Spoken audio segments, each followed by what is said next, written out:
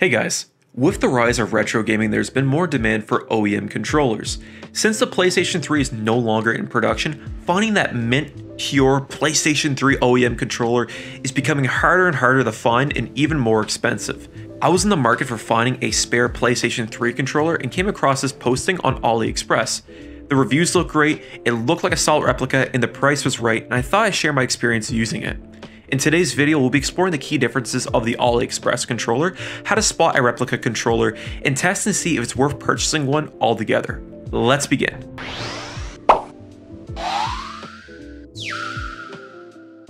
At first glance, the controller itself feels like a PlayStation 3 controller in your hand. From the material used on the shell, to the weight of the controller, even to the feeling of the surface of the buttons, it matches that to an OEM controller to a T. If you put a blindfold over my face and you gave me both controllers, I wouldn't be able to tell which is which. It's only when you start actually using the controller is when you can see the big difference. Let's start with the L2 R2 triggers. In an OEM controller, the more you press into the trigger, the more resistance that follows based on the position where the trigger is being pressed into. So if it's not fully engaged, it's very light, but when it's fully engaged, it feels a lot more different and a lot more tight. In the fake controller, however, the second you apply even just the slightest amount of pressure, that resistance is fully engaged. It kind of reminded me of one of those air pumps you use on a bike and the way it felt. I know that's kind of a weird comparison, but using these triggers, that's the first thing that came to my head, and it's not really a good feeling. The thumbsticks are another story. The OEM PlayStation 3 controller thumbsticks are very fluid, free to move around, and have no resistance to them. You can make perfect circles like no tomorrow.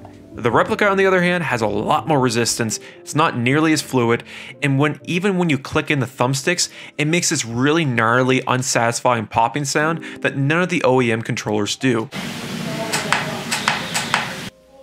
So if controllers like this exist in the market, then how do we know that we're buying an actual genuine PlayStation 3 DualShock controller and not a replica like the one in my hand right now? My next piece of advice is check the back of the controller for where the Sony sticker is placed. Behind the Sony sticker on the controller, there should be a box layout there, and depending on how the sticker was applied, can really tell if it's OEM or not. Non-OEM ones are usually off base and it doesn't look like it's been properly applied, whereas OEM ones are always perfect. The last tip I can say is check the fit and finish of the controller.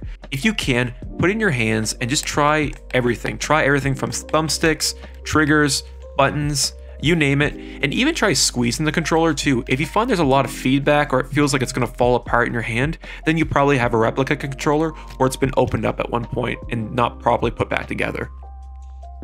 To get a good idea on how this controller performs in a variety of PlayStation 3 games, I chose the following genres: third-person shooters, first-person shooters, RPGs, fighting games, and racing games. Need for Speed is a classic and it plays decently on this controller. It seems playable enough.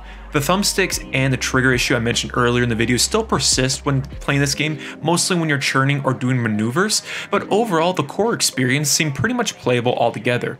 Now, I'm not the biggest racing car fan, so I can't attest to say this is going to be perfect for Gran Turismo or any other simulator racing games, but I will say that it was very playable for most arcadey racing games. So if that's your cup of tea, then this controller is tolerable. Now, Modern Warfare 2 plays really poorly on this controller. This controller has no sense of any sort of sensitivity at all. I had to lower the sensitivity down to 1 just to be able to play competitively in this game. For that reason alone, I do not recommend this controller for any competitive first-person shooters.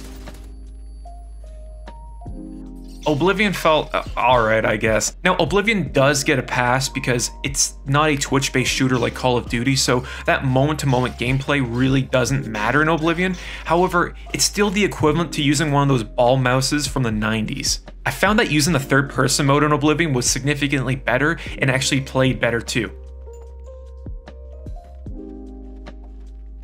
Plant vs. Zombies Garden Warfare was nearly unplayable as well. Due to the sensitivity of this controller, making any sudden movements will cause the controller basically to go all over the place. I feel like if the game had stronger aim assist, this wouldn't be such a persistent issue. However, it will require a lot of tweaking in the controller settings to get right. This is one of the games that I played that first stuck up to me and said, wow, this is really not that playable. WWE, on the other hand, actually felt fine. No real issues or concerns really popped up. It seems like with this controller, if it's slower paced style game, not really reliant on that moment-to-moment gameplay, it actually plays decently. Now, I wouldn't use this controller for games like Mortal Kombat or Street Fighter that are really hyper-competitive, but for games like WWE or any other piratey fighter, arcadey fighting game, it's probably just fine.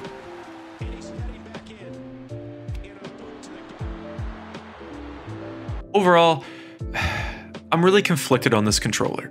For me at least, this controller is perfect for a party setting or a backup controller type of environment. This isn't something I would replace a broken OEM DualShock 3 with, as it really does not feel anywhere near as good or as precise as the OEM controller does. I do think these controllers are not awful, but they're not very great either. If you ever went to a friend's house and he handed you a controller and happens to be a Mad Catz one, if you know what I'm talking about, you're going to have a hard time. Anyways, that's it for today's video, guys. If you made it this far in the video, I just want to say thank you so much. I read all your comments and your support is much appreciated. Let me know in the comments down below if this is the kind of video you want to see or any other suggestions for finding replica controllers or your personal experience with them. Until next time, see you guys later. Peace.